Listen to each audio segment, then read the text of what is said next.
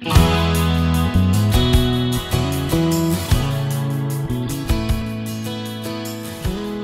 everybody, welcome back to my channel. Today we have a nice easy project. This sign is from the Dollar Tree. It's a doorknob sign, and many of these other items are also from the Dollar Tree. This pack of sandpaper, it's absolutely great. You get a ton for $1.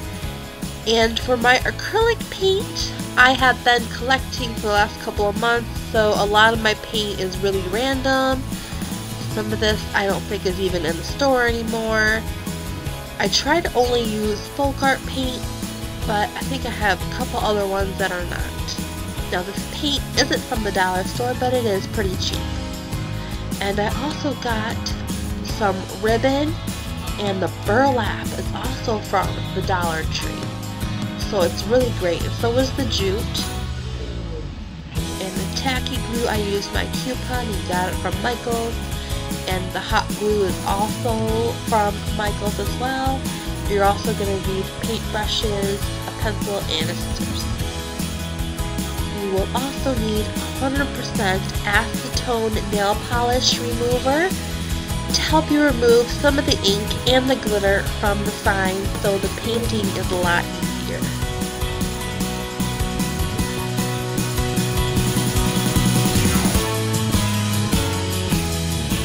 I'm not going to be too worried about getting every little thing off, but the glitter needs to come off as much as possible.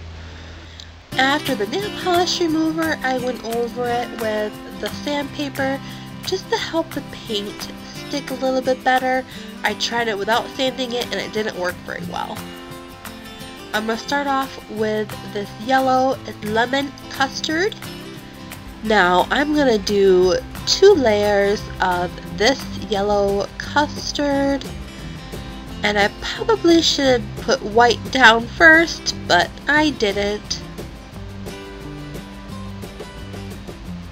Yep, this is 2 layers of that yellow. It's definitely patchy. I should have put white down first.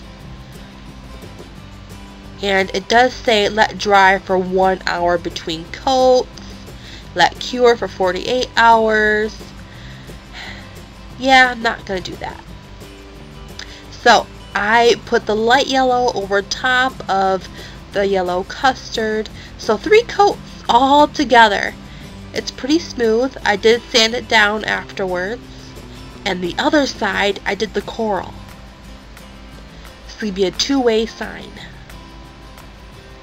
Now, if you're anything like me, I hate my handwriting. So I'm going to transfer this onto my surface. And even though I transferred it, it's still a little sloppy, but I did my best. It gets the job done.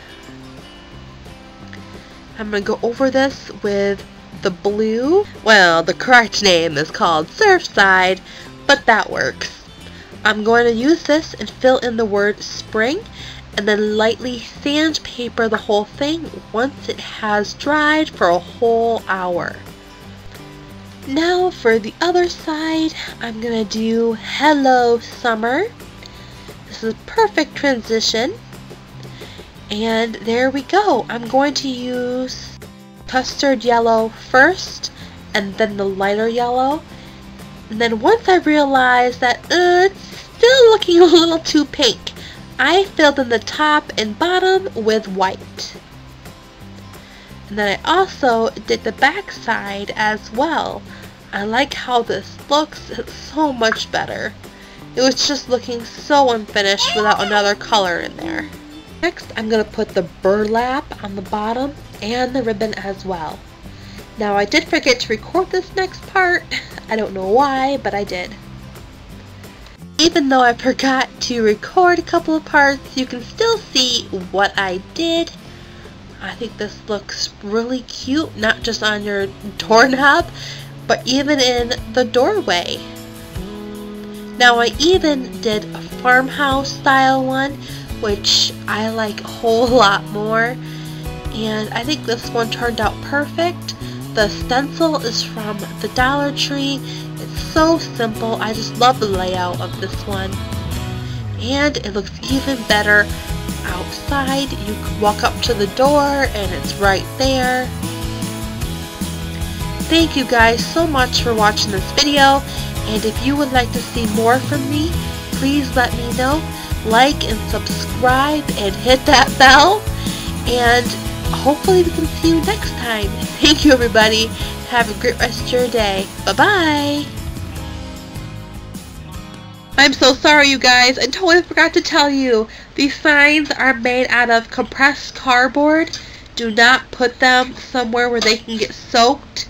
And if you put them outside, please clear coat them so they can be protected. Okay, bye-bye.